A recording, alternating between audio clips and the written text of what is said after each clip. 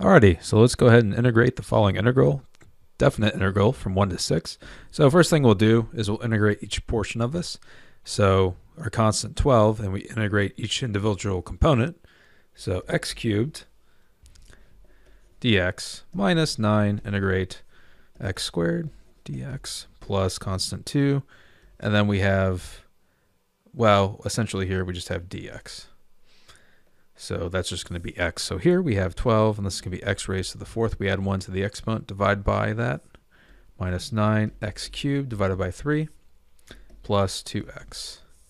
All right, so this becomes 3x to the fourth minus 3x cubed plus 2x, and we're going from 1 to 6.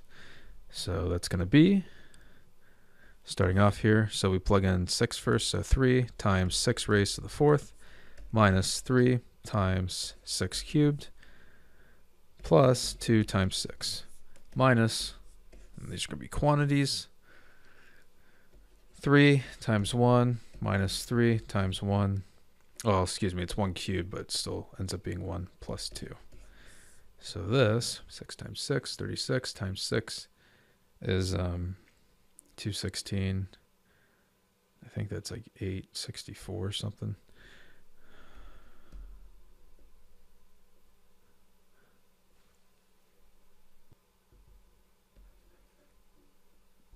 I was off by a bit. It's 1296.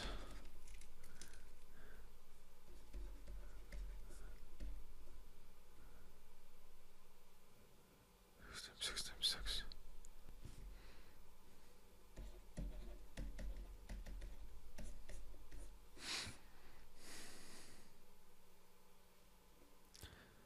And ultimately what we end up with here is